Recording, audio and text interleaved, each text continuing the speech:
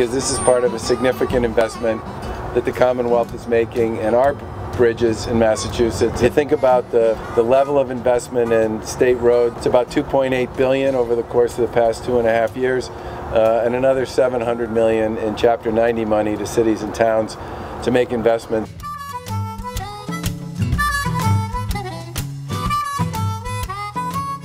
When you think about people's quality of life, they need to be able to use the roads, use the public transit, get over bridges that are safe, and that really connects people to places in a safe and reliable manner.